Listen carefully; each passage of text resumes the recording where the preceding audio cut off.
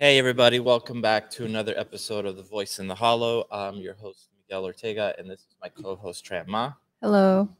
Today we have a special guest. We're going to have DJ from Undertone Effects joining us. So let me just pop him in here real quick.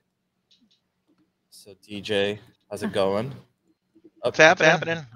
How's it happen? So yeah, we're happy to have DJ. We are big fans of the stuff that he's been doing with Action VFX. Our project has what's it called? The Ultimate Fire Pack Volume 1. Is that something that we're using a ton, in particular in some of our sequences. So for those of you that are joining for the first time, what we're doing is just showing the breakdown of an animated horror Swahili short film every week, showing the progress of how we're doing everything from modeling to texturing to look dev to concepts to editing to sound to music, and DJ here is going to be the effect side of it. So we're going to jump in with DJ in a little bit, but right now we just wanted to fill you guys in with some of the stuff that we've done this week. So a big thing was we wanted to get a quick teaser out for people. So we were able to put this out. So let me play this out. 1 second.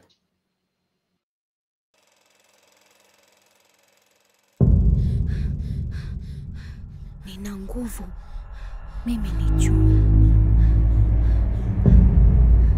Nina nguvu, mimi ni chui. Nina nguvu, mimi ni chui.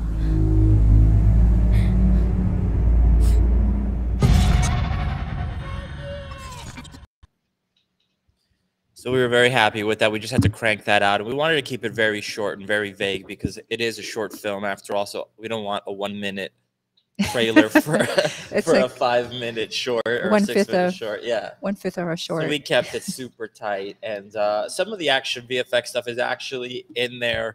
You can barely see it, but some of the embers and stuff are definitely in there. So that was a good thing. We put that online. It got a ton of views. So we're happy with that. And then on the other part, the other side, Tran and I have been working, primarily Tran has been working on just refining the chase sequence.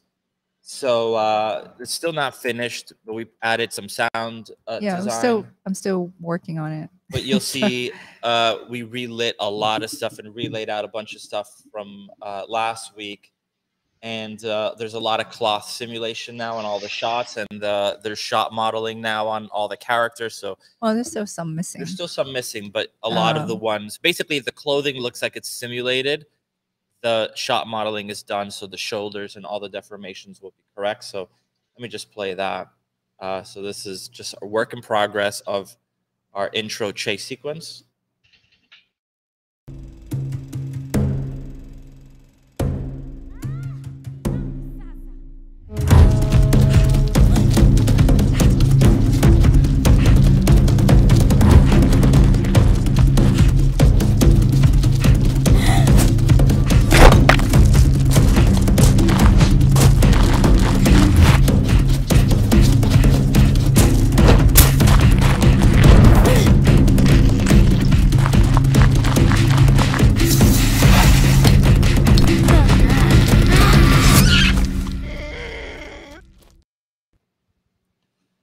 So that's that. And one of the things we've been working on, we're very fortunate to have some of the amazing students at Gnomon help us out.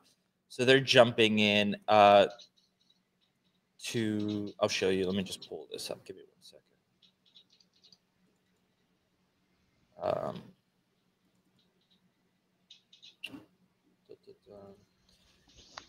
So Misha and Dakota, two current Gnomon students. So this is one of the things they're working on, which looks, this is Dakota, and you could see how in the anteater shot when it falls on the ground. Right now, it currently just looks like he's falling over like a poly surface. It's not really interacting. But here you could see it's deforming the ground. And as he's kicking around, he's kicking up all this dust. You can see the wagging of the tail and everything is actually deforming the surface.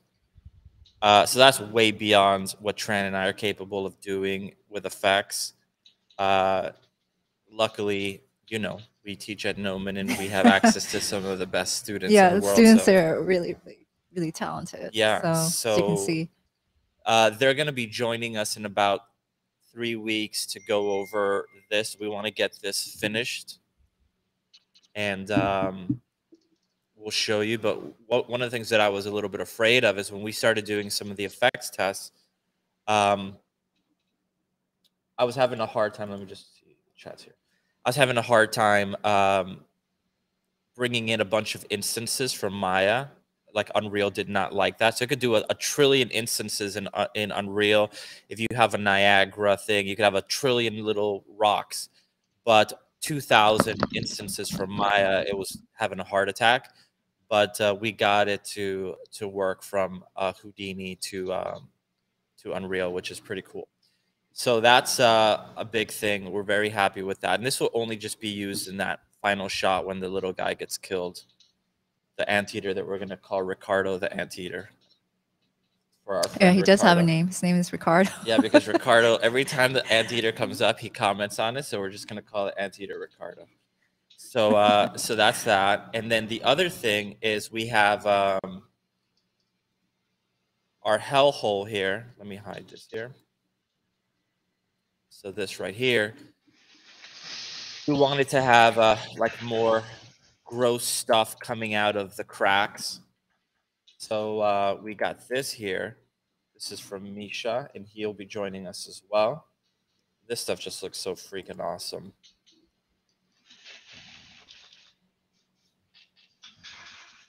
So it'll just be like bubbling out of the cracks or whatever. And, you know, they did a few different versions of this. Well, Misha did these. But you can see this one's a little too much, but pretty awesome. Yeah, it's kick-ass. And then we have this one. This Can I ask a question about this? Go for it. You guys do this in Houdini or this is all Houdini, Maya? yeah. This is all Houdini. Okay. And what method did you get it into Unreal? You could do this with VATs, or FBXs, or We're going to be bringing it under Lembic, yeah. Cool. Yeah. So it'll be heavy as hell. This is definitely not like real-time stuff, but that doesn't matter to us. Like we just care that it looks cool in Sequencer. But yeah, so these will be coming out of all the little cracks and stuff, which will be pretty cool. So yeah, so that's these guys will be joining us. We just want to get some of the shots done before they join us, so they could talk about the whole process of even bringing it into Unreal, which will be pretty cool. We have an echo. We have an echo. I guess so. When I speak, I hear myself doubled. Okay, Not so you you, guys. oh, okay. Do you have speakers on, or just No, headphones? headset.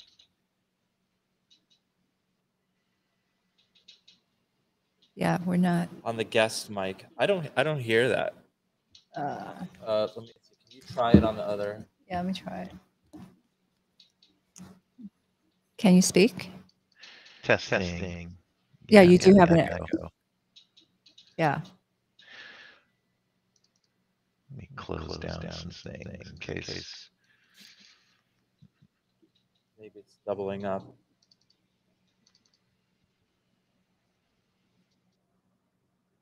Now I don't hear you at all. Nope.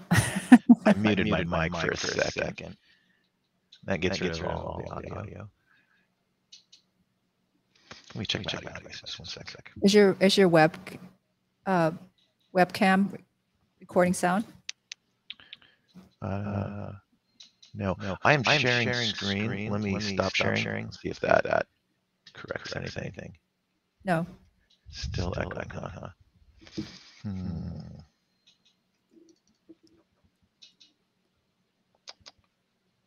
Yeah, you might want to go to your settings and see. What I'm thinking is maybe you have like enable what's this thing here? Share system audio, turned on, and it's like just doubling up what you have there. Testing. Oh, that's good. Okay, there we go. Cool. In this app that we're using, I've just set my audio input. Cool. Okay, cool. So yeah, so we're gonna jump into some of the lighting stuff later, but I think DJ, if you just want to take it from here and just give us a little bit about yourself, so you want to press that share screen button again. Yeah, let me do that. Here we go. Let's check it out. So here comes the Ultimate Fire Pack Volume 1 from the Unreal Marketplace. So yeah, I'll tell you about my background a little bit, and then we'll dig into what this is, what's coming next, how we made this, why we made this, all that stuff. So yeah, my name's David Johnson. I go by DJ. I am the CEO and creative director for a company called Undertone Effects, and we specialize in visual effects for video games. And we don't do animation, we don't do lighting and stuff. We just, in the game industry, visual effects kind of just means like the Niagara stuff, these days, the particle systems, textures, and shaders. So I've been doing video game effects for a pretty long time now. My first job was in '98 or so. So I've been doing this for about 25 years. My first game was Tomb Raider Revelations, which I think was the third or fourth one, as a modeler. And then I moved up to Seattle, worked at a few places, including Bungie, working on the Halo franchise. I worked on Halo 3. From there, I went over to Activision Blizzard, to their Infinity Ward studio, where I worked on Call of Duty for about a decade. I was the head of the effects department for 8 of my 10 years there. And then I broke off and started my own thing. So we got a team of, we're about 18 people at this moment, spread out all over the world. We've got 2 guys in New Zealand, some on the East Coast, some on the West Coast. Our clients are, everywhere from, LA to Ireland to Poland. And yeah, so we're sort of guns for hire for video game effects. So we get hired to do, the weapons, the spells, the destruction, all that stuff. It's mostly for games. It's not so much for the cinematic stuff. It's only games. We don't even do game cinematics. We just do in-game particles. So our expertise has to run real time. Yeah, so we're hyper fixated on performance, real time performance, 60 frames a second, 16.6 milliseconds, all that stuff. Lauding our effects so that they're efficient at distance, which all of that knowledge has gone into this Ultimate Fire Pack. I am also I've been pretty active in the Visual Effects Society for quite a long time. I served on their board of directors for 2 years. I am one of 2 people in the world with 2 of those Visual Effects Society awards in the real-time category. Sandy Lynn is the other one. Is that the one with the George Méliès yep. award? Yeah, the little cool. Man in the Moon award. That's my favorite looking award of every award that exists. It's so cool, and it lights up too. There's really? There's a little button on the bottom, and it like casts a light up on the moon. It's so cool. I love that award. Yeah. I'm published. I've got writing in 2 different books on effects, and I'm one of the founders of the Real-Time VFX Facebook group, Discord, and website. Wow. So yeah, all of that sort of led me to doing this company now, and I have long favored filmed source for whenever possible, even in video games. Like at my time on the Call of Duty games, like that explosion that you're seeing there in the distance is real. It was filmed by the Action VFX guys, and I know a lot of a lot of that type of work is now done in, like even for games in Houdini and Embergen. But I just my taste is that there's these little weird imperfections and timing things to my eye. Film stuff just looks better, even in some of the big blockbuster superhero movies. Like I can tell, like, yeah, there's that shader. So I have long preferred film stuff and used it whenever possible. So we were a client for the Action VFX guys for quite a while. And just occasionally comping out stuff to make textures for it.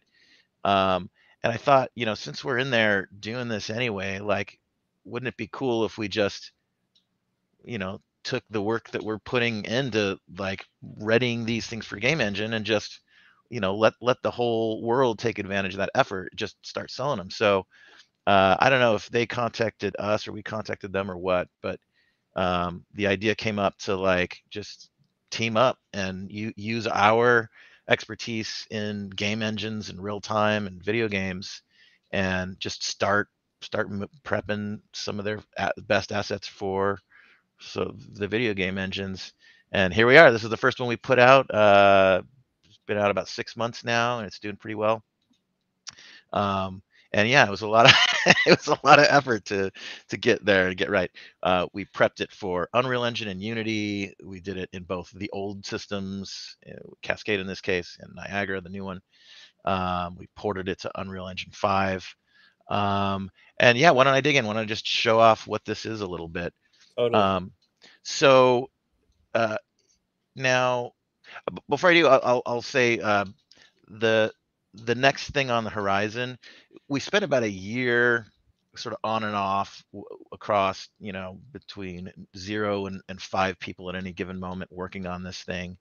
And we really wanted to just go make it as perfect as possible with tons of exposed parameters and efficiency, distance log stuff. And so it took us so long to do this. We're like, oh man, if we're going to do a bunch of these and we spend a year on each, that's too long. So we're going to keep making new packs. The next 2 are intended to be a weapons pack and a weather pack so you can get, just buy your snows and rains and all filmed footage, top of the line stuff. But we're running at another initiative too, to just like functionally batch convert every single piece of footage that Action VFX has, and just not go through all the effort of doing full-on 3D in-game real-time particle systems with layering and parameterization. Just kind of like minimal viable product, right? Just convert them all and put them on the store, so that if someone just wants all of the textures and is going to kind of build the particle systems themselves, they can have the entire library. So we're about halfway through converting all those. So that's sort of one of the next things we're coming up with. Yeah. So, but this one goes deep. It's got a ton of stuff in it that makes it, I think probably the best fire pack you're going to find out there for a game engine. So let me present what's in this. So on the right here are the full-on particle systems. So the idea is that, like, if you're doing, a real-time, short film or something, you could just buy this pack, open this level. Oops, I hit the wrong button and I have flown to the wrong place. Let me get over there again. Hit G to get the controls back. So you could just go into this level, select one of these, copy it, Control C, and then go into your map, whatever you're working on, and you can just paste these around. Hit Control W, and you can just now populate your level with these. And they're set up. Let me kind of split screen now so you can see all the controls that we've added to these. So we put a ton of time into, like, there's, I don't know, 50 something parameters for each one of these. So you can go in, and once you've placed it, you can then tune, do you want embers or not? Okay, let's just turn the embers off on this one instance. The intermittent ones that kind of spark and burst every once in a while, let's turn those off. So that, and then let's see, let's turn the size down. I think that's way at the top. So that's at the 2. Let's make this guy a little bit smaller. So every single one that you place won't feel so rubber stamped. You know, each one you can kind of tune and customize a little bit of difference in it. There's one for which texture it got used. So these two sitting next to each other now are going to have a different texture in it, so they don't see, you know, see that same like little pattern somewhere. So just, you know, distortion, light, the embers, how big it is, how bright it is, how much wind it takes, the playback speed of it, like just tons and tons of stuff in here is customizable. And so let's open one of these. I just took like fire medium right here. So under particles, fire, Niagara, fire, here we go. So we're going to open up this Niagara effect. Let me bring it over to this window. Oh, by the way, I've got this video hovering here. This is one of the, this is just a procedure for our team. One of the asks is whenever we start a task, we go make a reference montage. We just go find footage of the thing you're working on. And I asked the team to just leave it hovering, you know, often on another monitor, but, you know, just to kind of reinforce the point that this is useful. Never lose sight of it. Yeah.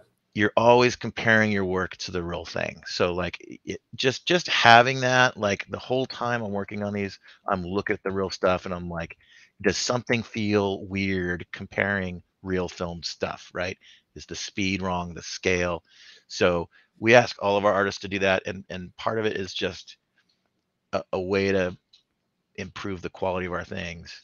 And so I'm going to leave that up here looping this whole podcast to reinforce that, like, and look over it from time to time. Look at what we've done and compare it to what they, and like, see if there's something, like, oftentimes we'll just find something in, like, okay, that little black smoke up there, maybe we should add a little more contrast where we've got some white smoke and some dark smoke. There's little things that you'll just pick out and you're like, that would be good. Let me add that to the thing I've worked on. That's pretty damn good for me.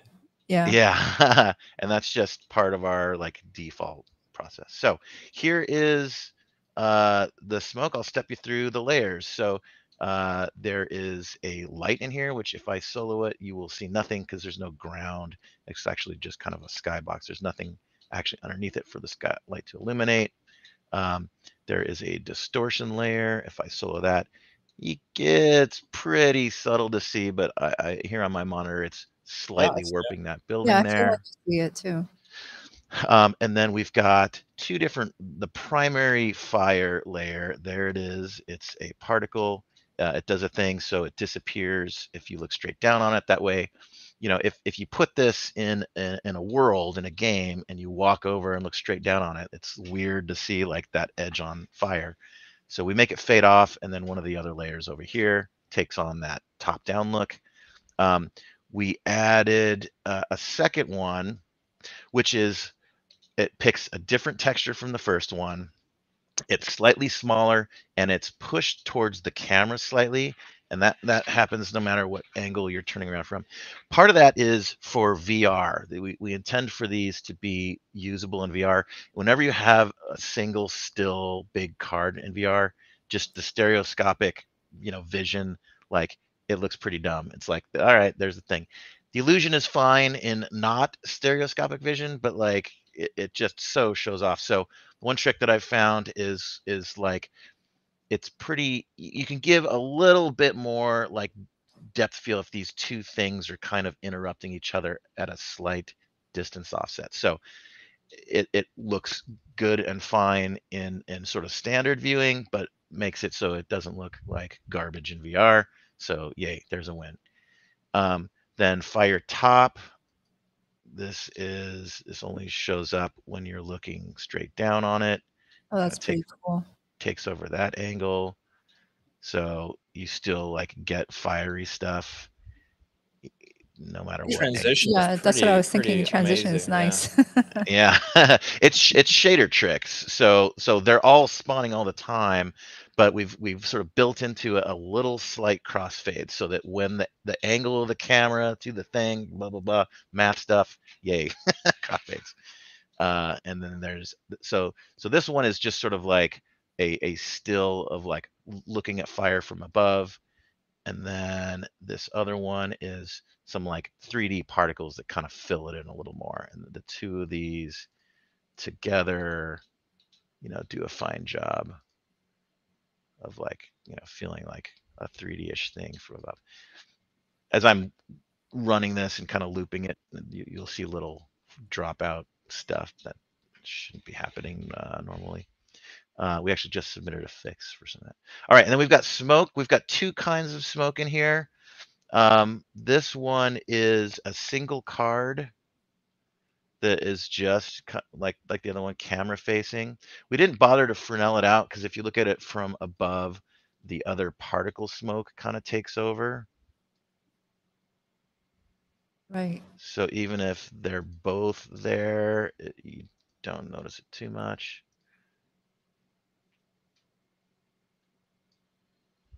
Yeah, there you go.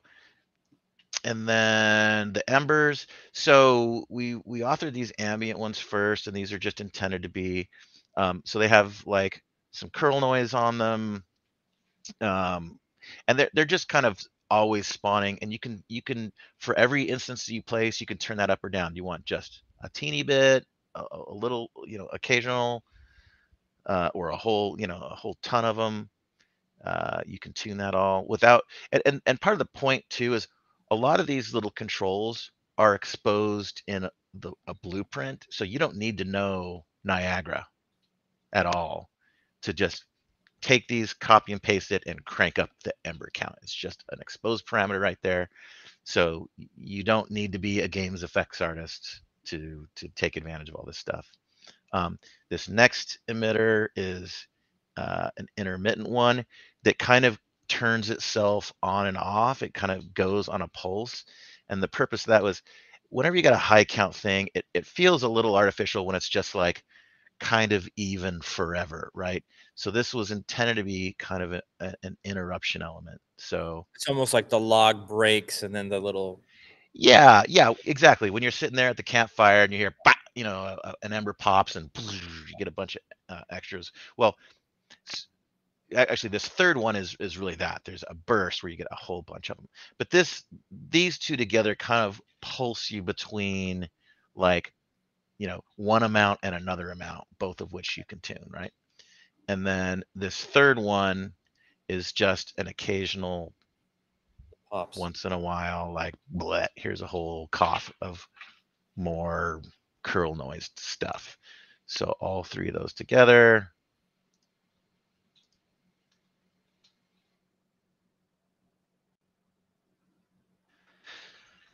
You get a little more, and then a burp of them.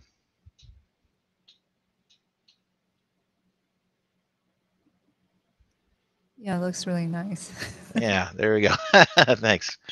By the way, you'll see this effect in Niagara in this preview. It's resetting every once in a while, and that has to do with how Niagara kind of timelines. When it's placed in the environment, it doesn't do that. It just kind of goes forever. So there is a look at, you know, one of them, and then this paired blueprint just does a bunch of stuff. Oh, let me Let me ask you a quick question. Sure, when yeah, you shoot. say that you are able to change the texture so that there's variation between the two of them, is it just offsetting the image sequence, or is it actually using a different sequence of images? Yeah, good question. It's using a totally different set of, it's a totally different texture. So Okay. So let me explain this too. That's actually a good question. So we've authored this thing in 5 sizes: tiny, and you can see little tiny little labels: tiny, small, medium, large, and then there's this big old hero, like like Black Hawk Down, you know, oil tanker explosion. You know. So For each of these, we prepped 4 different textures. So there are 4 different totally independent like texture sequences. So this is a 64 frame flipbook texture. This is a different 64 frame. So and the purpose of that was like when you see the exact same one over and over and over again, like hey, you know, there it is. It feels like, you know, tileable texture problem. You kind of just, it breaks the illusion. So there's 4 different mediums, 4 different smalls, and then, you know, these large ones down here are totally independent. Now sometimes like medium, you'll kind of see this similar little like elbow right here, this little negative space on the right of someone. Some of these came from the same clip, just different points in time, so that like they feel pretty similar, but they're not like identical. There's just enough variance in there that, yeah, it kind of breaks it up. So with these, you can tell it's to, you know, so what I've selected here is a blueprint that contains that Niagara effect. And the blueprint has all these exposed parameters that are driving the Niagara stuff. So this little section where it says variation, we probably should have called that texture variation to be more clear. You can tell it to just randomly pick yourself, Mr. Particle System, or you can explicitly set it. So like if for you guys, I would probably explicitly set it, right? You've got a row of torches and you probably, you don't want to see 2 like right next to each other that are the identical one. And they also inherently pick random start frame, right? So even if you have 2 next to each other, hopefully they're like in different parts of the cycle and you won't notice it too much.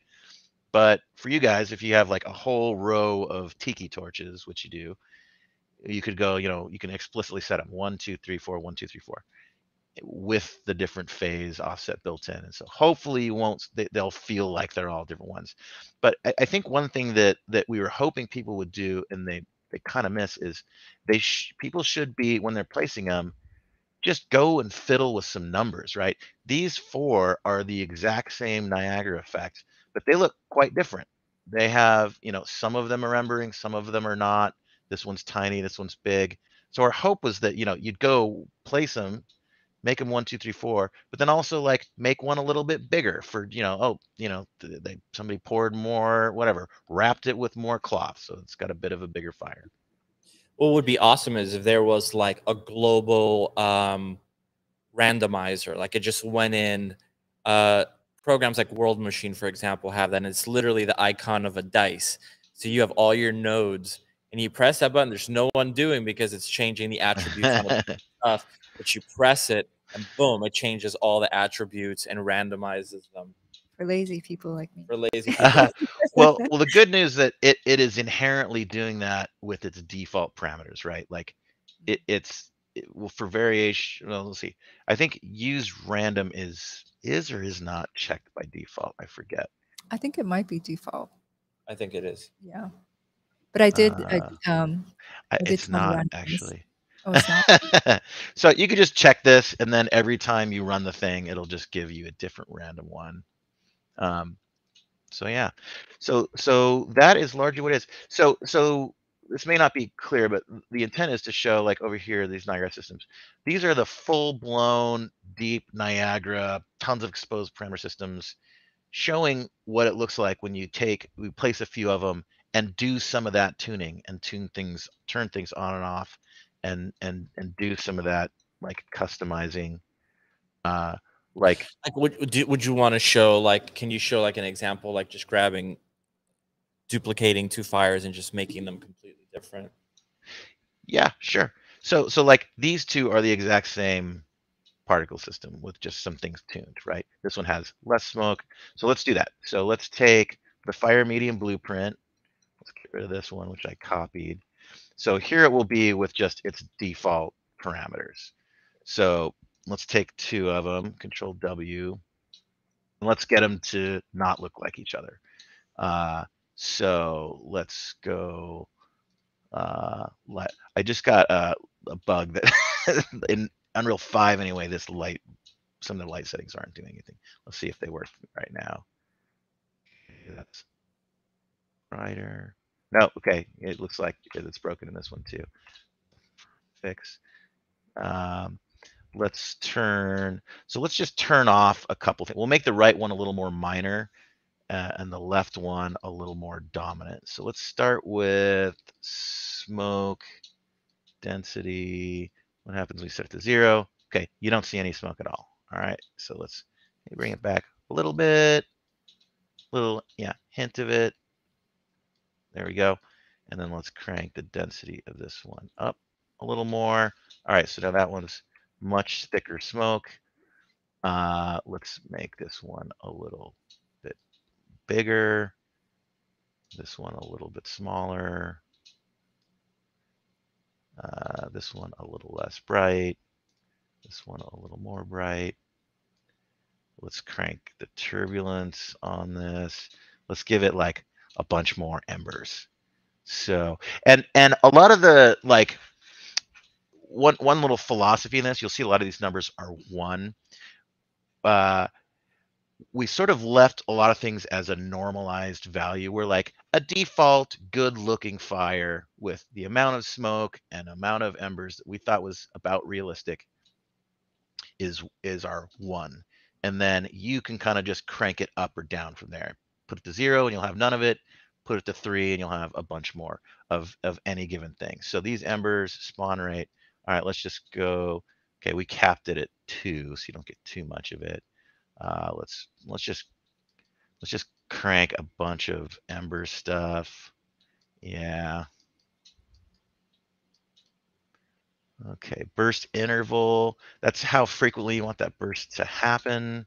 So let's take it, and there's a min max, not 0. That's too low. Let's. Okay, so now it'll burst more frequently. Rise rate, turbulence. Oh, quantity.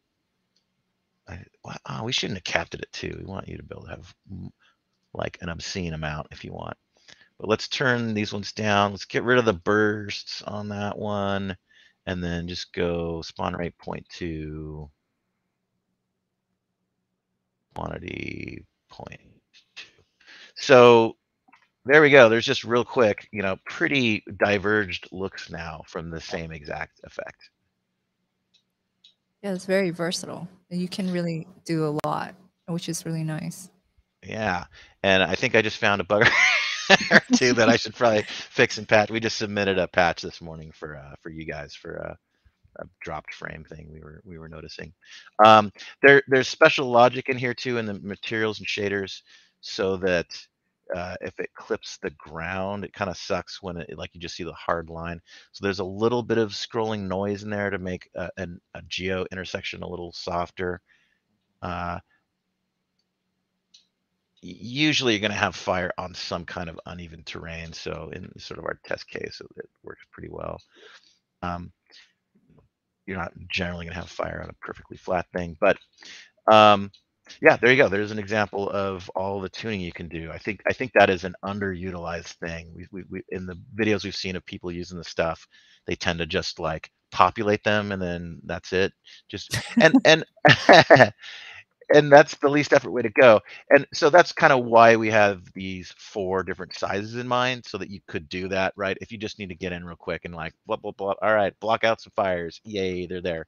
You can kind of have a range to work with. But if you really want to, go farther, you can do that. So that's what these are across on the Niagara Systems wall. Over here is just showing off all of the textures in isolation. The intent is that you won't use these or copy and paste them, although you could. But those are just showing, like, if you can, kind of like I stepped through and muted and soloed each layer one at a time. Those are all the textures that go into it. So the embers all come from these 3. This explosion-y thing is what is the sort of source of this hero fire over here. There's a thick smoke, and then it fades to this like nice wispy smoke up here for its final. Nice. I loved it. Yeah, we like that one a lot, but we can't use it. Yeah, it's really good. It's not cheap too. This is Yeah, it's pretty expensive, but yeah, we put a lot of love into this hero fire. I wanted this to be kind of, you know, the best one there is out there. I love the And presentation like this. It feels like you're in a museum of chaos, right? Like you just yeah, totally. really cool. So yeah, so these are all, you know, uh the only thing that is not from the action VFX library here, I believe, are these two smokes. I think Undertone effects, we kind of simmed these internally I think our man Mike did these.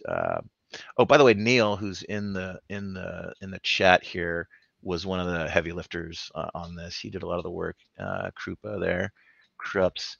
The fellow who did the heavy lifting on the compositing, which I can show off too, for how did we get it into the engine from the action VFX footage, which I've got right. Where's my Yes.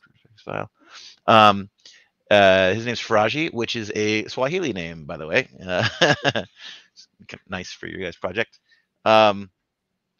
Yeah, let me. Do we have time for me to show this off? The like, how do Yes, you, totally. We like how to do see you, it. yeah, prep it for game engine. So I'm going to do the abridged version to make this kind of quick. But starting with the Action VFX website.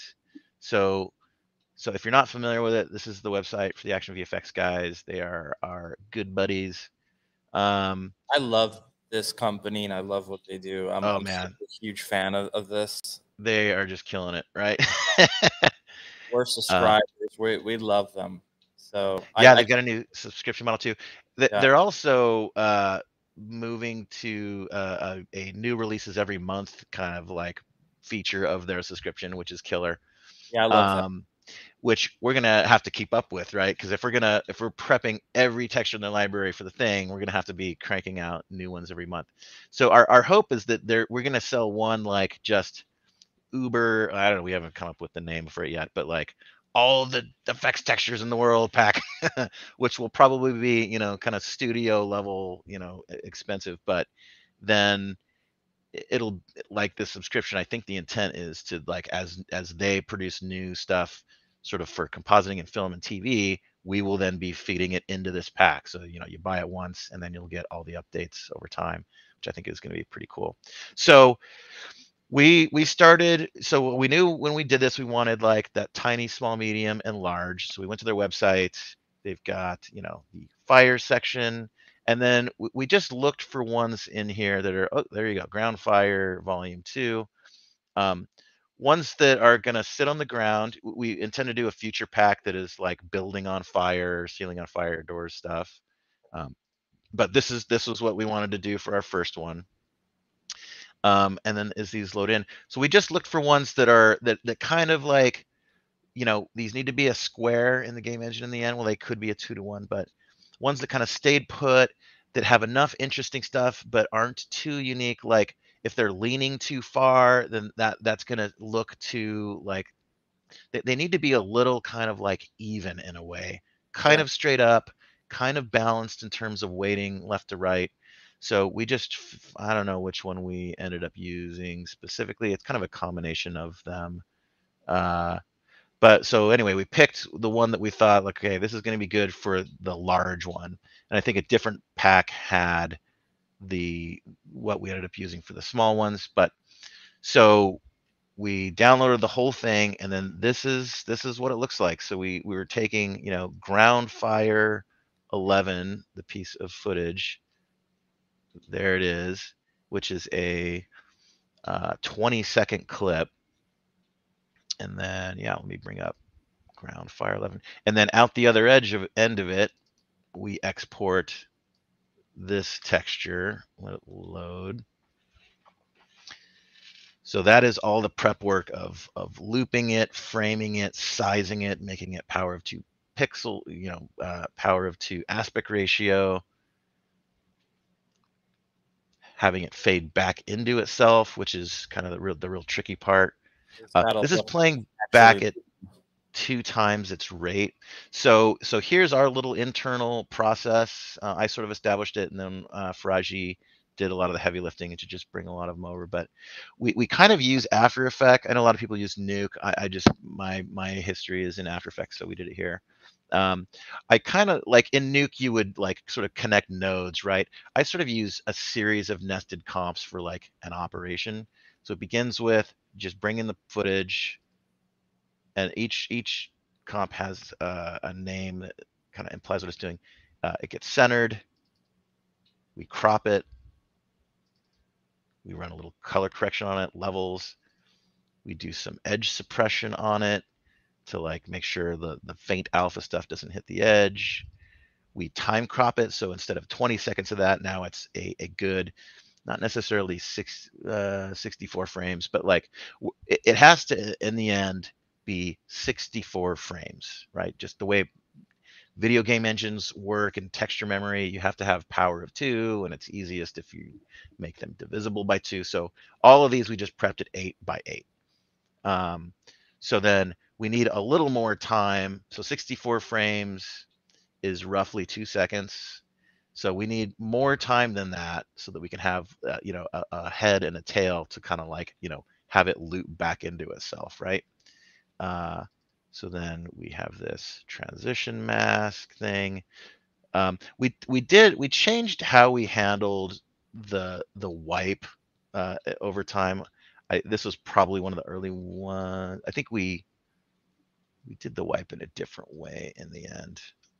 But here that gets color corrected. It's essentially a noise that is phase inverting multiplied against a gradient that is raising up. So now you've got this kind of like sharp edge that roughly mirrors the like upflowing rate of the fire. And then that's used as sort of a crossfade thing. So there it is. There's a little like line luminance dip you can see. And I think we did some stuff to sort of correct that out. Yeah, we kind of made a matte out of that dip and then used that to sort of boost it back to match. That's the like that little compensation thing. Then we split it into separate like alpha. Here is that luminance problem corrected in the alpha. It's funny, you're doing this in After Effects, but you are kind of treating it like Nuke anyway. You are doing like yeah, totally. And there it is. Looks pretty decent. You don't really see the like loop point. Yeah. And then we've got the RGB straight. We recombine them, resize it to be power 2, and then we send it out to the output file.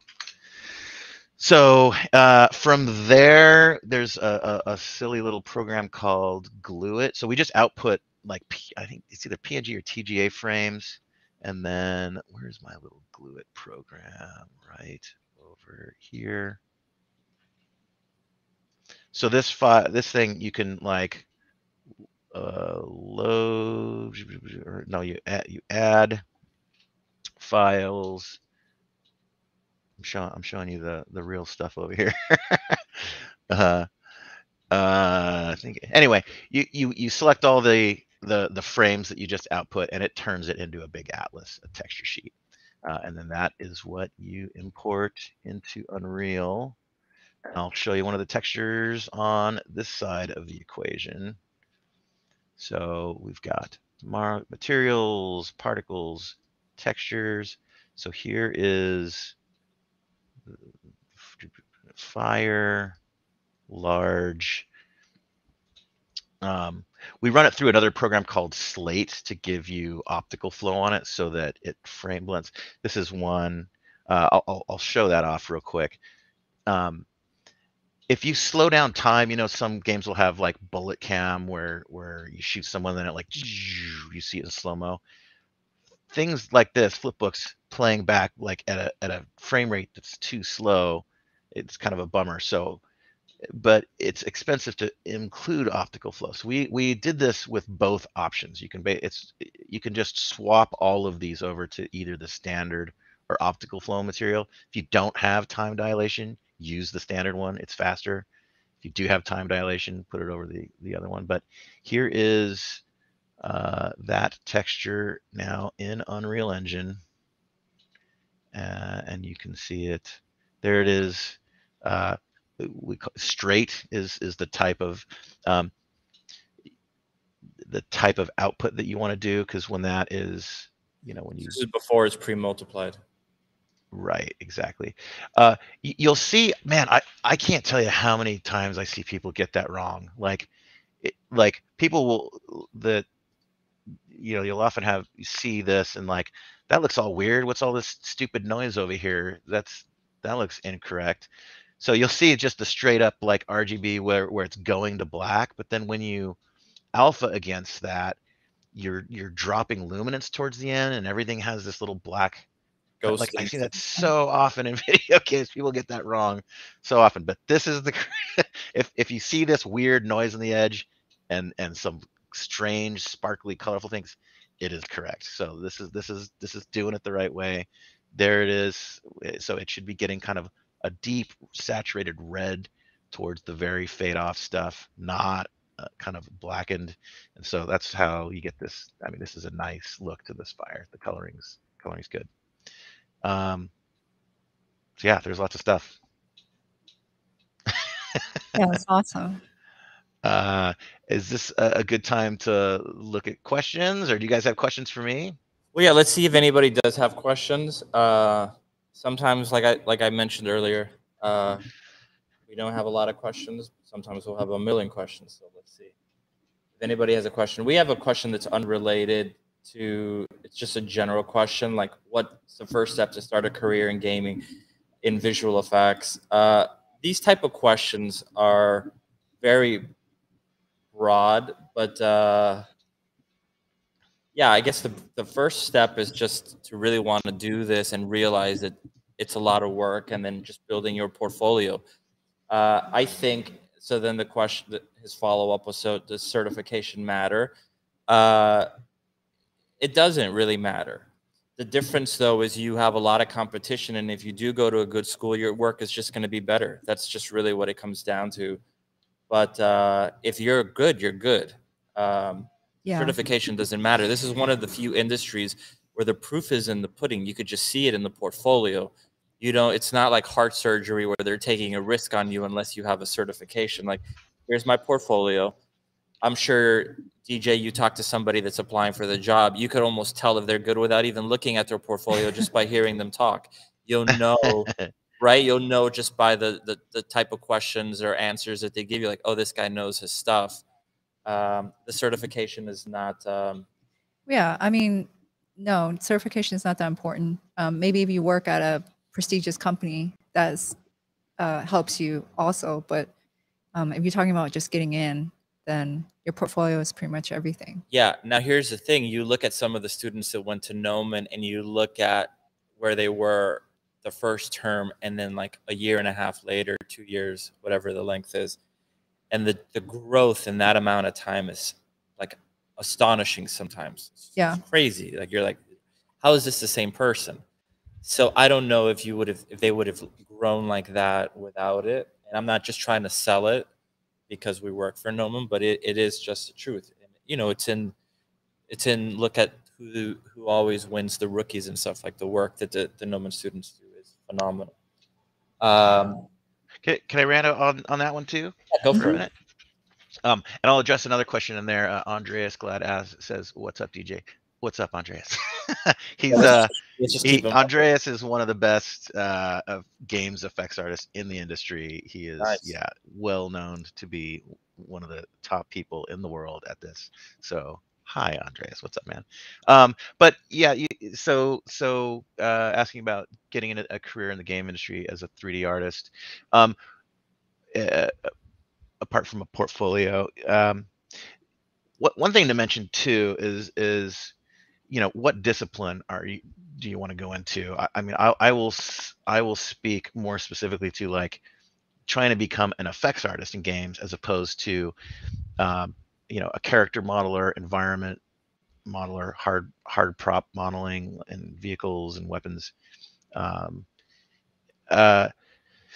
So you have to pick a subdiscipline too. And I think one thing that is really challenging in games effects is, a lot of times like Gnomon is an effects school, right? So if you went to Gnomon, you probably know a little more and got into the discipline you want.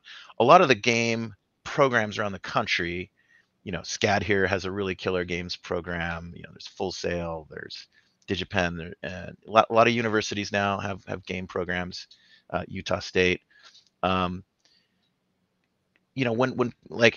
when people sign up for a games program, they're coming into it like, yay, I like to do art and draw, and I like video games. They don't really know that games effects is even a job title that exists, right? That is not.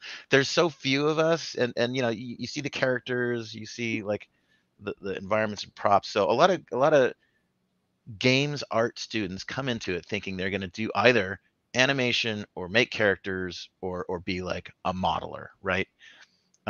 So that's been a challenge for us to just sort of even let people know that like a games effects artist is a thing that you can specialize in. And next to no schools in the world, I think Gnomon is one of the few exceptions. I think I believe Utah State now has a class that is specific to doing video game effects, right? Whether you're learning Niagara. So, but that was a bit of a tangent. I guess I would say, your portfolio is your entry point, right? And what I, as a hiring manager, am looking for is, what is your artistry? It's sort of assumed that anyone who has gone through a class has like fired up Unreal Engine and probably made a particle system exist in Niagara. That's kind of like the bare bones minimum. They've done some effect. So, but what we want to see, when I get excited, I'm like, yes, I need to hire this person. It always comes down to like the timing was really good in their effect, or how like I couldn't see where one layer ends and the next begin. The coloring is good, the shape language is good, it has a good like rhythm and pulse, instead of like thing cast instead of it being very linear, it'll have a like it'll have like little holds and timing. And if I can do sound effects with my voice to your effect, like, yes, that's good stuff. We want those little staccato weird timing things in there. I like how you describe that, because it actually makes total sense. Even though you're using sound, you're like, yeah, I see what you mean. Oh, we always communicate to each other with like like verbal sound effects of like what we're trying to make, and it's great. Like music stuff back there, right? I have a bit of a music background, so like I think a lot in times of like the cadence and the beat of an effect and all that. So so yeah, work on that. Another suggestion I would give is, take classes at Gnomon. Utah State has a program too.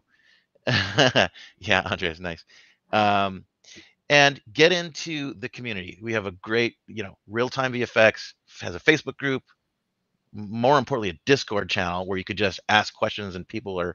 I was just in. Andreas is always answering my question. Thank you, Andreas, for that.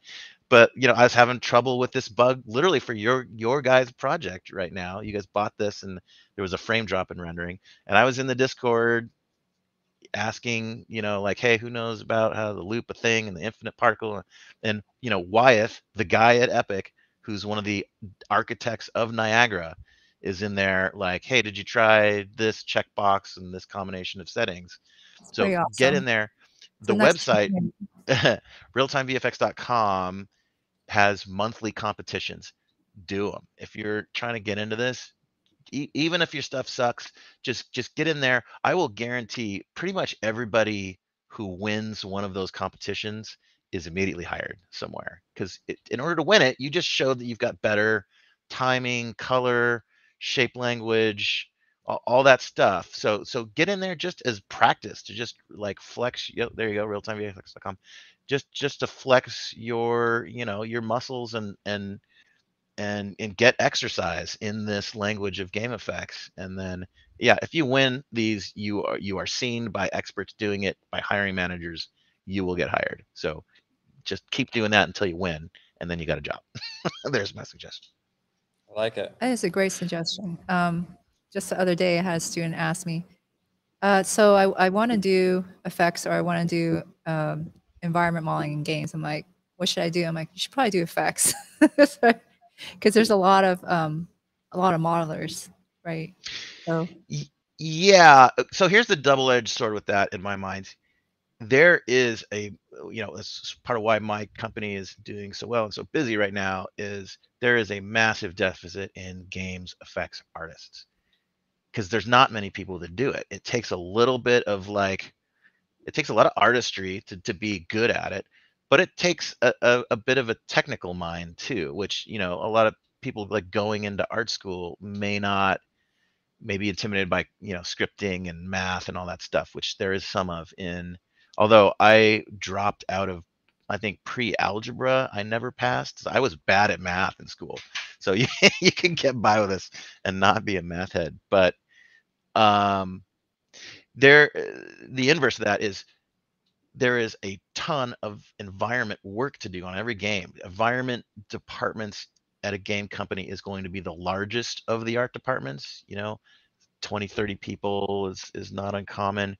Your effects departments, they're getting bigger now, but for the longest time it was, 2 people. Now, like a good big art effects department is, like, oh my goodness, we have 10 effects artists. Like, all right. So it's kind of, there's a lot more competition on the environment side because it's sort of easier to get into. There's a ton of positions doing that. But then you're competing against a lot more people because there's a larger pool. Whereas in effects, it's harder to do. It takes more like effort to get to a like hireable state. But salaries are inflated. You're gonna probably make more as an effects artist than you will as an environment artist. And I'll say like it is so fun and challenging, just in that like, if not to, speak ill of other disciplines, but if you're modeling, props for environments or whatever, you're kind of doing a similar thing, like you've got concept art and you're making meshes and texturing them.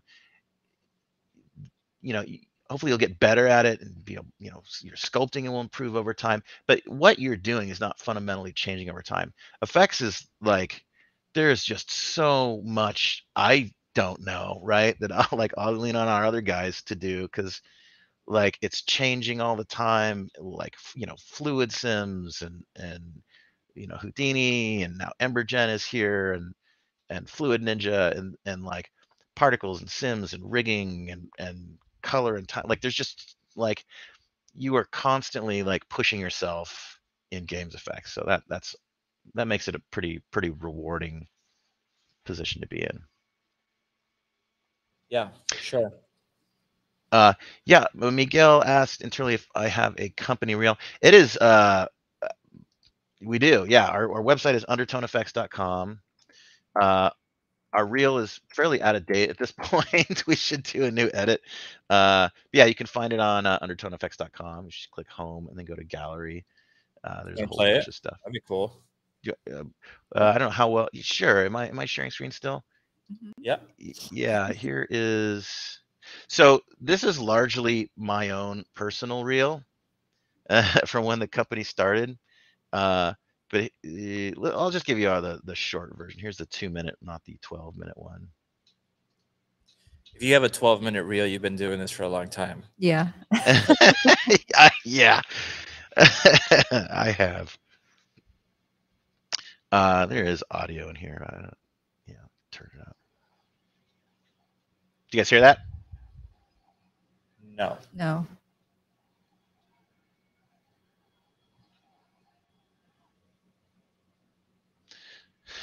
It's a lot of Call of Duty stuff in here.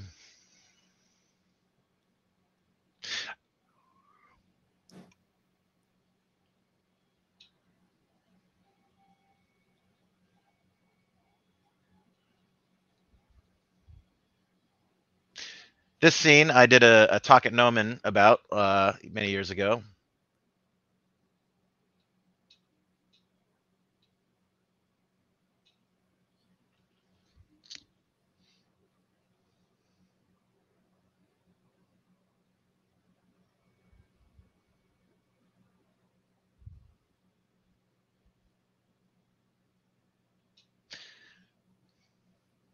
looks cool. Some of it is playing choppy, but you get the gist of it. It's really cool.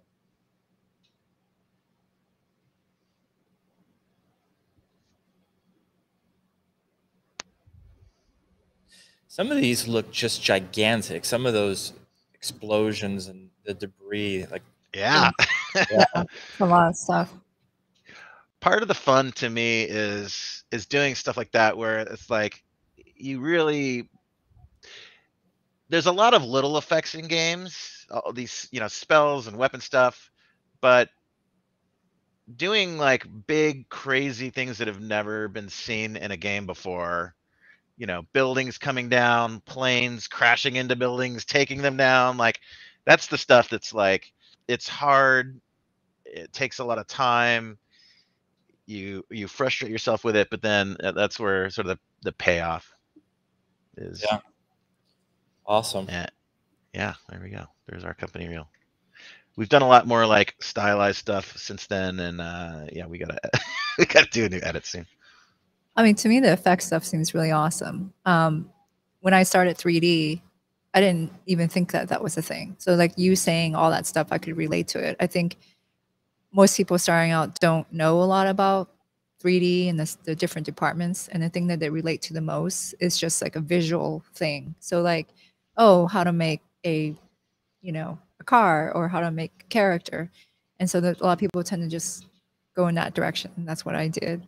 But I think it was, you know, you made very good points about that. I probably would have done something different if I knew a little bit more. But I'm cool with the route I went. Tran always wishes she had done Houdini instead. But I do. I kind of went, I think I would have liked to have been an effects artist, but I didn't do that, and I specialized in characters. So, well, characters are awesome too. But characters and effects, I think, you know, you kind of get your work shown in the trailers, and you know, there's an excitement to that. Sure, but there's I think effects are awesome.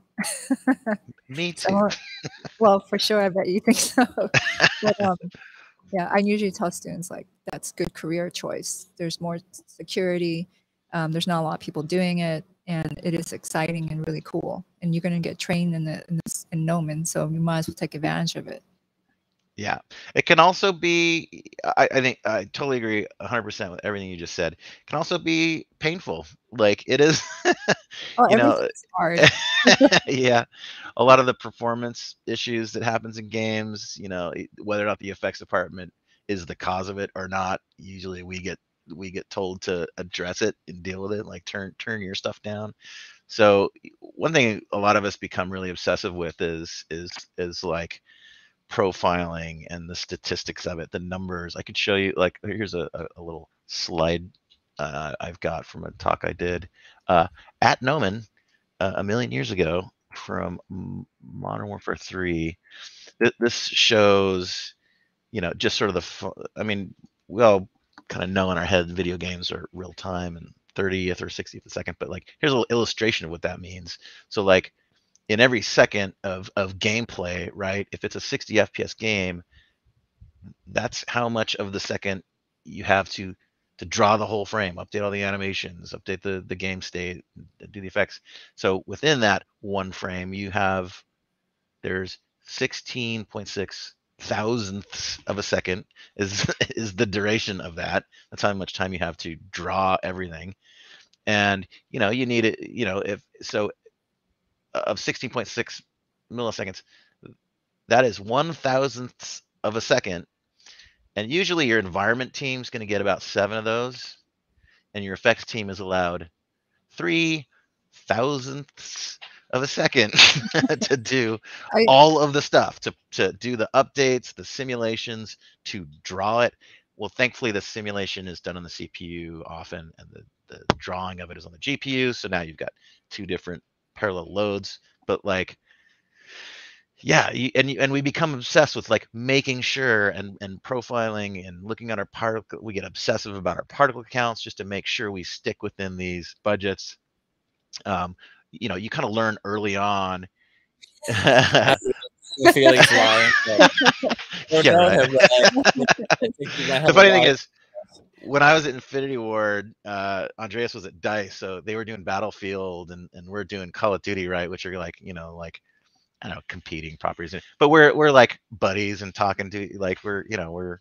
It's funny that some of the, like, competitive stuff, like, it really doesn't apply to the people making the games. We all know each other and like each other, and but yeah, you become obsessed with this too. And so one way you check it is, like, when you do mess up, and everyone does, except for except for Andreas, you profile it. So you do this is a program called Pix. There's one for PlayStation called PS Razor, and it basically, you can kind of like step through your scene, and you can look at, we're basically looking for nanosecond, which is to say billionth of a second timings. How long did it take to draw this one smoke texture? It took 0.7 milliseconds. Now, keep in mind, your entire budget is, 3. So if I had one single smoke just took almost one of my 3 bars, like, that's a problem. I got to turn it down. So that's how I learned that, like, that is the effect, that it was too expensive and I need to turn it down. So 0.3 milliseconds, so 700,000 nanoseconds, billionths of a second, translates to 0.7 milliseconds, and that is the scale. So we are literally doing billionth of a second timings on all of our work to make sure we didn't mess it up. Sounds really rough. Miguel and I are like film background, so we don't care. You don't care about that at all. We don't care. I mean, Yeah. it's obviously really important, and Yeah. I think actually the average person that's not working in any kind of this field understands a little bit, because a lot of people play video games. Yeah. With your chatter about the frame rate and things like that. So I think it's relatable. It's just funny how we're both using Unreal, but we're like in completely different worlds in a way. Like you guys have to worry about so much stuff that it's amazing. Like the amount of things you have to think about. Like when you were mentioning like the VR goggles, like we'd never even thought about that. Like, oh crap, the fire would look flat, wouldn't it? If you look at it in 3D, how it blends between angles and all that stuff. Yeah. And Yeah, when we're totally. doing that stuff for like a 6 gigabyte Alembic file, that's fine. Let's just throw it in there. Like, Yeah, and we're only worried about what looks good in that shot, sequencer, in that particular shot, and anything outside of that doesn't matter. Whereas the game, you got to walk around. The player has to explore everything, and there's so many different things. So yeah, exactly. And if something takes 10 minutes to render one frame, because that's still way better than what we were. Yeah, we have hours and hours. 3,000 seconds. That's how we get. We had 24-hour frames on our previous project. Yeah. So, and we just for us, like when we were working, trying to render like VDBs, like clouds and stuff like that, it would take like 4 hours to render a cloud. yeah. So what do you impressive. think is the future, like with like the VDBs being like plugins for Unreal, so you can bring VDBs? What do you think is the future of Niagara and effects for this real-time stuff? And what do you think is going to happen now that there is kind of like 2 different disciplines inside of Unreal and Unity, right? Like you have Unity doing that crazy lion demo with that insane groom that Weta did, and then you have the game stuff. So what do you think is going to happen with all of that? And to just riff on that too, like the PS5 is kind of a game changer in its architecture as well, and Unreal 5 is sort of pairing with a lot of times. So because we're so constrained by real time, right? A 60th of a second is what I've been doing for the last 15 years, right? Yeah. Modern Warfare 1 had to draw in a 60th of a second on an Xbox. Was it a 360, or is that when we had moved up to Xbox 360? So your CPUs get more powerful every year, your GPUs. So like how many particles you can process and draw each generation gets a little, gets faster. What you can accomplish in those 16.6 milliseconds advances. But PS5 kind of went in a different direction. It does have a faster CPU and GPU than the PS4, but its big advancement was hard drive speed. What happens when hard drive speeds go through the roof with new like M.2 NVMe storage, where you're getting, 7.5, 7500, rewrite from the disk. Like, that's not something we've ever thought about. Like, who cares? It's like, you sit there and wait for all of the data to go from the disk to memory when the level loads.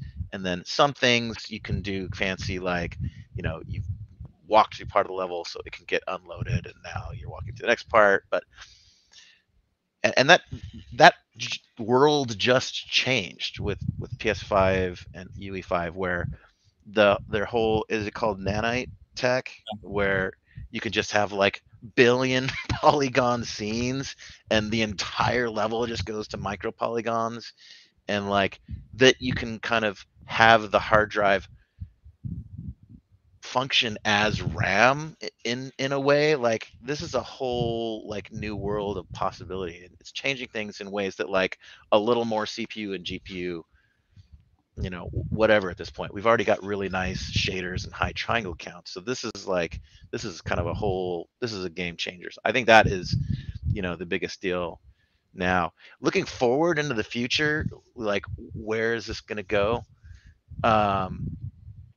Man, I think there was a tech that was hinted at that my suspicion is going to be a big deal. Who knows how many years out? And that is to say, distributed processing and rendering. So, and follow me here. So consider that a game console, this limit that we have had forever, 16.6 milliseconds. Like, although machines are gonna continue to get more powerful and you can do more stuff in it, we're always just constrained. You guys are spending 10 minutes on a render, right? What would happen if we were no longer constrained by 16.6? Say you're coming to a part of the game and you want a bonkers scene to occur in a few seconds. What if you could just say, okay, cloud, give me 70 more Xboxes for the next 5 seconds? And like, you could have, you could basically turn the cloud into a very temporary render farm, and like the results get sent back to you. I think, like, it's been hinted that we, like, even quite a long time ago now, Crackdown 3 had tech in it in their multiplayer that did some distributed processing and sending the results back. Stadia and other attempts on live to do, like, everything is rendered remotely by beefy computers that get upgraded, and really just a video signal is sent. There's latency problems with that. But I think that no one saw this fast hard drive being a game changer coming, and it's here, and it's like, oh man, Ratchet and Clank really took advantage of it to amazing effect. I super love that game. And that's on PS5? Yep, that's on PS5. And I suspect that this, like, distributed stuff is going to be sort of the next, like, game changer. I don't know how far. I don't think anytime soon, because like, I think the architecture of the internet itself needs to be different. Like, the way TCP/IP packets and redundancy is not conducive to like tons of data getting sent at next to no latency. So, but yeah, I think like, as the world becomes more cloudified, right? Like, these things are going to advance. So I think that's going to be the next big one in my mind. Cool. Have you tried any of the VDB stuff, or is that that's not in the horizon at the moment, like bringing VDBs directly into Unreal? Yeah, we've messed with it a little bit. Alembics is sort of another flavor of that. VATS has been a flavor. So one of the scenes in our demo reel we won a VES award for is we kind of wrote tech kind of like that at Infinity Ward, where before you could have like a model that has a rig and some animation on it. If you wanted to do crazy destruction stuff, you know, you had to, it was just a nightmare to like write a bunch of scripts to turn it into a bunch of independent models with animations. And so we wrote an Alembic-like system that could just take, you know, arbitrary meshes over time and you know, play them back in the engine. Yeah, I think that stuff is pretty huge. It's massive. You know, the trick is like one of the fun things about being in a game engine is that everything's real time, right? And the moment you go out of it, like now you have to like have your data over there, and you're running a thing, and then bring it in, and it has to sync with what's in the engine, and Sure. it adds complexity, and now you're back to the slow world of seeing. Like, it's funny that like me and other, you know, game guys, like our whole careers have been spent, you know, not waiting for anything. There's no waiting for rendering. It's all happening 60 times a second. So like as I've you know, been sort of learning Houdini and stuff, it's like, oh man, waiting for anything is like, it's torturous to us game guys. We're just not used to that. Yeah. Well, that's awesome. Tran, do you have any thoughts or questions? No, it was very interesting to hear your viewpoint. And all this breakdown was very fascinating. And then the talk into the real time, because, you know, because our background is film, which is you wait for everything. You don't see anything. Everything is gray. Yeah. And color or light takes, you know, hours sometimes. So we're just like not efficient at all in Unreal, because we're like, oh, let's still see it. Cool. Yeah. And it kind of doesn't matter, right? Like you, in the end, you're just rendering it out, and it's fine if it's not real time. It's kind of nice when it is, and you're able to just see it at final quality while you're kind of flying around in space. But it's still pretty fast. Like we're not 10-minute renders at all. Like we're less than that. No, like it if wouldn't we bother get a us 10-minute if it render was. is when we go in and we crank up the motion blur samples, crank up. Like if we just do it like just regular, it's pretty fast. It's instant. It's when we go in and crank everything all the way up that to get more buttery images and stuff. Yeah. But it's, I don't know, we're just not even thinking about efficiency. But it's like but it's weird because even in film you do have to be efficient. So there are a lot of things that I would never do. And I'm just going like really all out in Unreal, and then not even caring about any of it. So it's just so crazy to me. It's kind of liberating, right? It's super liberating. You see everything right away. You see billions of polys. You can light right away. You can do so much. You can have like 20 lights in the scene. So rendering, you put extra. Each light you add, it takes longer to render. So yeah, I wonder about that. Like the move from rendered to real time for lighting artists specifically, I think is like, that's got to be like a huge boon for them, right? To be able to like literally, it's huge. I can't picture going back. No, it's so waiting for 3 minutes to see what like moving something slightly over is going to do. Like, oh my goodness, I can't even imagine. Lighting is so different. Like one, it's just, it's not as artistic as you think in film, because you try to get it look good, but it takes a long time just to even see what it looks like. The changes, iterations are really slow. And then you spend the other time just optimizing your rendering, going, why is this flickering? And then you're just adjusting settings, and like, how do you make this faster? How do you remove that flicker? Flicker is like a thing, like, right? Yeah. Noise is just dancing all over the screen, and it doesn't stick. So a lot of times it's like just optimization in lighting. And whereas here is like, that's gone. You see everything right away. Lighting is so artistic. I mean, I'm sure there's obviously everything has technical stuff to it. Well, it's artistic in film too. I think that's not the right word. I think what it is, it's not fun to do. Yeah, that's the word. It is artistic, but there's a lot of like, it's just horrible. Waiting sucks. Waiting and optimizing sucks. Yeah. So, yeah. Let me show you guys this one more video. I I'm recycling. This is an interesting showing of how a game engine renders. So this is taking a single frame, so a 60th of a second, and it's showing it draw over 1 minute.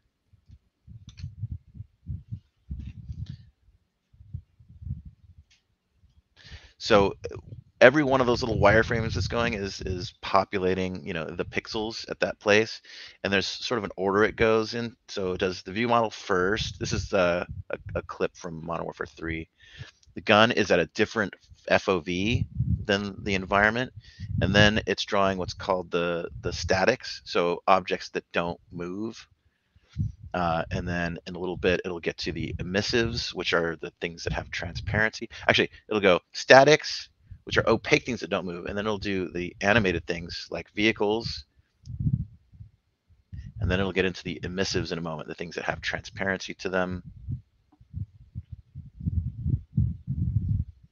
And the transparency stuff will draw back to front largely, whereas the other ones don't need to hear.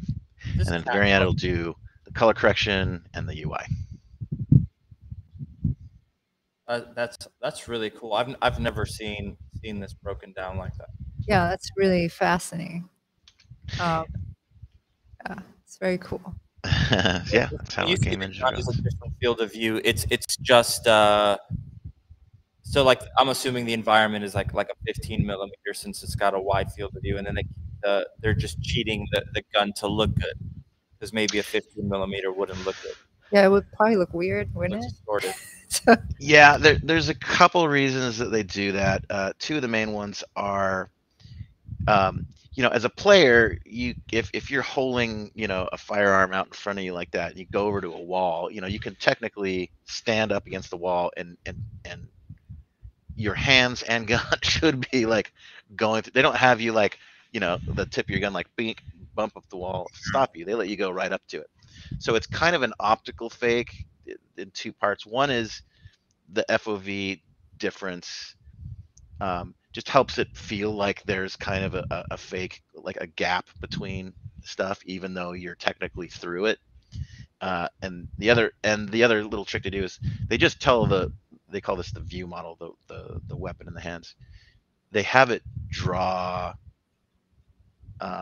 They have it in technically it draws first. You could think of it as drawing last, but it was the first thing to draw. But it just draws over everything, no matter even if it is technically through something. It's just got a bucket that it's in that tells it to like nothing can ever draw on top of this. Yeah, that's awesome. I really like seeing it break down like that. That's really cool. Is there anything else you wanted to show us, DJ? I think that's about it. I got through it all pretty quick. Usually it takes me a lot longer. That was a lot of stuff. Yeah, it was a lot of information. Does anybody have any questions for DJ? Here's your chance. Or Andreas, since we got him here too. Yeah. Yeah, Andreas is on the Real-Time VFX Discord all the time, answering all your questions, including mine. Thanks, Andreas.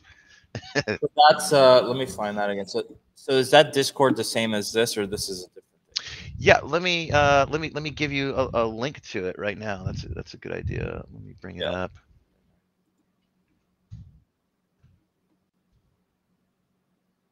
Is this Cat from the Unreal Fellowship?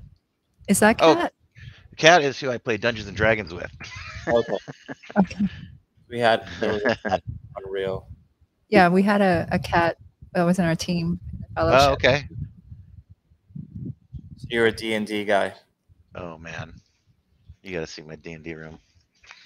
Gotta show photos. I play. I can bring them up if you want. Pull them up. Let's see. All right, we're doing it. Let me post this in the chat. I mean, I don't know if you could tell from our background that we're into nerdy toy stuff. So. Oh yeah. Okay. I actually collect Dungeons and Dragon toys from the 80s, like the LJN figures. Yeah, me too. I just got a War Duke. Oh, nice. Yeah. War Duke looked so cool when we were kids, and when you analyze him now, you're like, he's got like one leg totally out, and he's wearing like pantyhose on the other one. Well, part of the thing is, he's got a half a suit of armor that, you know, we're going D&D lore. The intent of that design was to like kind of taunt his enemies. So like, I don't even need a whole suit of armor. I just fine with half, whatever. Yeah, here is. So I just built this like late last year. That's where I play D&D. Oh, geez, that's awesome. That looks really nice. Actually, this is great. Yeah. I built this table. And there's like, is that where like a screen on the table, or is it is? It's a 60-inch TV. The laptop controls it. So you're I've got a sound. The dungeon master. Is that where the dungeon master sits? Yeah, that's that's awesome. where I sit. I'm usually the DM. I play in 2 games a week, and I DM 3 or 4 games a week. I've got voice filtering on the mic, so I can do like pitch shifted demon voices and halflings and stuff. I love the original artwork. On the back on the left. That's yeah, those are both signed by Elmore. Oh, those are great. I remember as a kid, like without a doubt, one of the reasons why I got into doing monsters and like horror stuff was because my parents were like big time born again Christians. They had a moment, they got out of it, but during the 80s there was the satanic panic, right? And it was like Dungeons and Dragons. If you play that one time, it's gonna be the same as The Exorcist. You will be possessed. Oh no. So whenever I would go to the bookstore, I'd go to the role playing section, and I felt like I should not be there. And I would just look at the artwork, and it was so fascinating. And when you're a little kid, you start looking at through the book, and it just feels like spells. Do you know what I mean? Because you see all these numbers and the dice, and you're like, this is fucking witchcraft. So. Yeah, my same thing here. My dad, we were raised Mormon as kids, and my dad made me throw out. He made me give him. He made an offer. I don't know what would happen had I refused, but yeah, he gave me $20 to take and destroy all of my books, which is kind of what led to this room actually. Like during COVID, like I was kind of getting nostalgia for like, man, I miss those old books. So I started like collecting them on eBay again, and it just went went bonkers. This little one on the little black one on the left, we're Palace of the Vampire Queen, the first ever D&D adventure published. Even the floor works. I know. Oh, look at the top too. These are dead players. I have got a deceased stamp that whenever a player dies, it's like brutal. Bam! I just mark them deceased. This is really and then put them on the ceiling. That's awesome. What's that stuff on the right, like the books? Are those just yes. So yeah, this is my collection. So from the top left, there is 1971 or 2's Chainmail, and then this is called the white box set. That is the 1974 rules. Yeah. Those are some of the first ones, right? Yeah, and we're gonna be playing with those rules, and then, oh man, okay, we're going. Yeah, can we go down the rabbit hole? Yeah, show some stuff. Okay. Alex is a D&D guy, the owner of Gnomon. So Alex. Yeah, he's appreciating it. He actually wrote. What's up, Alex? I don't know if you remember me, but we met in the very early days of Gnomon. You came to Viewpoint Digital and taught us how to rig. Yeah, I remember that fondly. So yeah, these are this OD&D, then the 3 different basic sets: Holmes, Mulvey, and Metzer. And then first edition, revised first, second, third, fourth, fifth. And then this whole area is my first and second edition modules. I've got about half or 2/3 of them. I printed out tiny little 1-inch module covers so you can see what's like on the shelf behind it. These are the basic ones. These are Judges Guild modules, which is what's across the back here. These are there was a gap in time where D&D had come out, but they hadn't published the first modules yet, and TSR let these companies make adventures. So I'm starting a vintage game using the 74 rules and the oldest adventures ever published. that should be kind of fun. That's amazing. Yeah, it actually sounds like a lot of fun. So you see, Yeah. kids, if you do good in the facts, you can have your own Dungeon and Dragon room. Yes. That's right. Do effects. Oh. You too can make a D&D table. Yeah. Here we go. That's awesome. Well, that's cool. Any questions? You can ask about the Dungeons and Dragons room. Let's see. Yeah. Gonna play D&D with some fellow gnomes.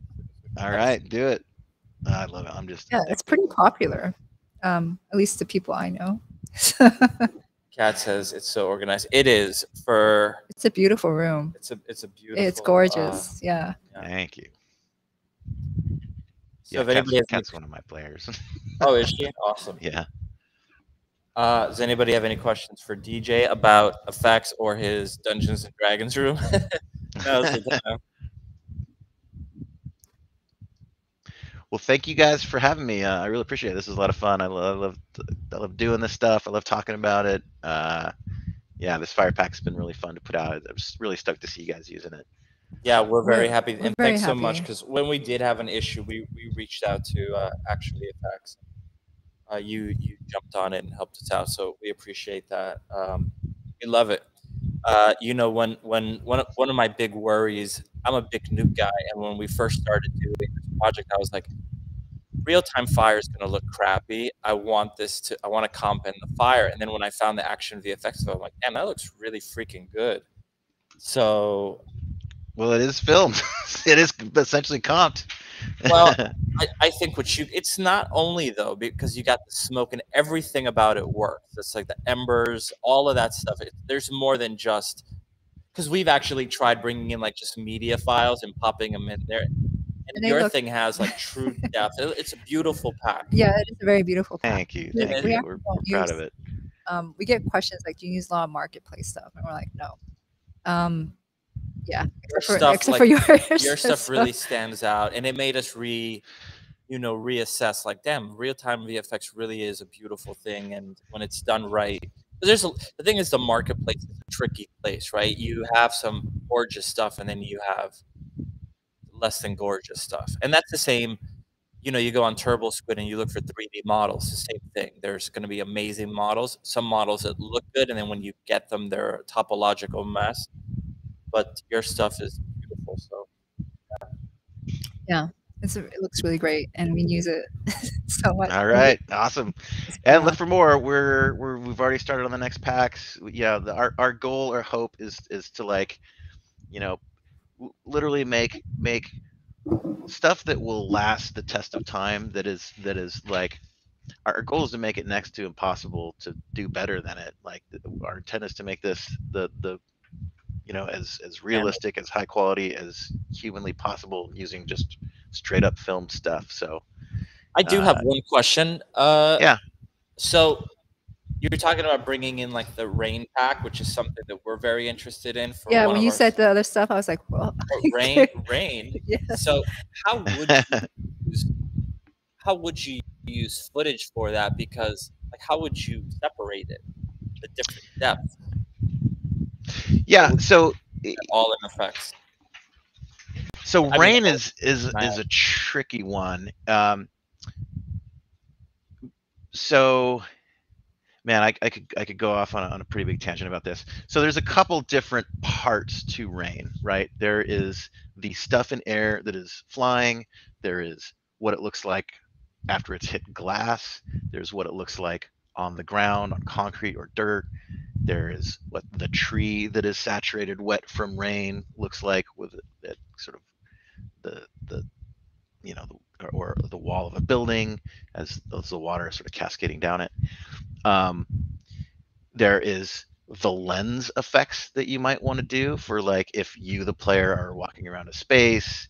You know, you could, like, if you look at surf videos where the guy is out there with the cam in the water and the little drops and blurs that are going down the lens.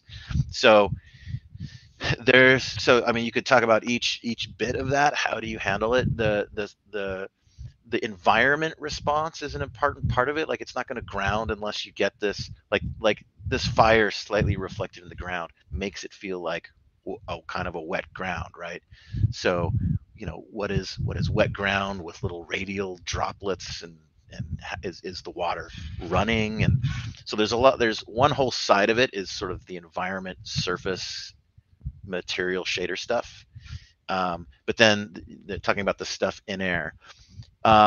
You could, you know, like this fire pack, right? Like the smokes there are not filmed. They're simulated to get them to sort of like properly loop and do the same thing over time. And they don't look like they look good, but not like ultra realistic, just kind of sitting there by themselves. But then, you know, when you treat them and combine them and have them feed from something and into each other, like when you have nice lighting on them and normals and everything, okay, now the whole thing looks good in aggregate. So, you know, what of it is actually from filmed footage? It probably won't be just like, you know, they set up on a stage and they filmed stuff, and then we just like give you a card that's got a bunch of rain on it, because like, what's the distance? Is the camera moving from it? You know, those are all questions. So like this, we'll probably just sort of deconstruct their footage into elements, right? Like all of these sparks were in their footage, and we just photoshopped a little frame of it and then put it in this first cell. And that's kind of how you do game effects, right? And then you play them back on these little embers that are flying around. So none of that is filmed stuff, but it comes from filmed source. So if we can get the raindrops, you know, that are streaking or still, depending on how high speed the camera was, we will try to use as much film stuff as possible for textures, and then they will go on particles that live in the scene and have a little refraction. You know, there's a bunch of shader work. Like if I didn't show you the shaders behind all of these fires, but there's a ton of stuff going on for how they clip and fade and Fresnel and have controls for brightness and all that. So when I've done rain in the past, some of the best rain I've done in a game engine, there was a SIGGRAPH research paper where someone did like, it was intended for like compositing, but I remember the study of like the oscillation of raindrop shapes and how when lights from a variety of angles around it results in like these kind of weird streaks. So it may be that we sort of like use things like that research paper for the textures, or we'll probably try them both. We'll probably try like just comping out, you know, rubber stamping, like, and these texture sheets, we call these, there's kind of two kinds, right? There's the texture atlas, where you saw, you know, each frame of the fire in rows and columns. We'll call that a flip book, and then terminology can vary, but an atlas or a texture sheet like this, where you're really just using each of these as a single still for variance, not for time or animation, just because if you use the same exact one every time, I mean, these are all just a dot, right? Like we could use radial gradient, but doesn't feel quite right. There's more to it than just that. There's complexity. Yeah. Even though there's just subtle differences in color and like center weighting and some imperfection stuff in there, right? But you use it and it just doesn't feel so generic and fake. It just adds that little bit of real. So we'll probably do stuff like that for the rain too, where, you know, we'll probably have all the controls, right? What shutter speed are you using for how much is it going to streak, and I really excited about doing like the best like wet glass where it fogs up, and then I think some of the Forza games probably have some of the best of this I've seen, where like even the speed of the car and if you're turning or not affects like how the drops that have hit it and are clearing the fogged blurry bit like can do arcs and like crazy stuff like that. So yeah, all that stuff we're gonna do as much filmed footage as we can use as possible. I think that makes it more great, but you know, just whatever it takes to make something killer and realistic. Yeah, one thing I will say about the fire, and then I'll let you go, that I do appreciate is I know that when I grab the action VFX footage and I apply it into a comp and loops directly, they shot it they underexpose it so that there's all the complexity and the texture. But your shader work is doing all the work that I would do in Nuke. Like I would bring up the gain, I would add the glows to it, because fire always has to look kind of overexposed in order to look right. But that's not the way the Action Effects gives it to you. They underexpose it. But so all of that stuff is in your shader work, which looks great. Yeah. Thank you. Put a lot of effort into that. Yeah, and as you said, like you've got a really nice dynamic range of values, so you get a ton of detail in these. Yeah. But then when you see it over here, it looks like just hot and bright and glowy, Yeah. and you lose a lot of that. But that's how it looks on film. So that, you know, that's what we do. Yeah. Well, cool. So if anybody has some last questions for DJ, if not, we're gonna let him go. Yeah, this is your chance, guys. Your chance. If I was an effects artist, I would be. Good suggestion, Andreas, too, on using the depth blend offset from the alpha. I'll give that a shot. That sounds cool. So that's great. Kat's gonna bring dry ice to your. Great idea. You know what? I've always wanted to have like a dry ice thing in my house because I'm cheesy like that. And I hear if you don't have good ventilation, like it'll knock you out because it just. Yeah, it becomes a lot. I have 2 dry ice machines and a little mini tiny one. Oh, that's awesome. I think they're at my other place though. I totally want one of those. Yeah. Okay, I'm doing that for our next D&D section.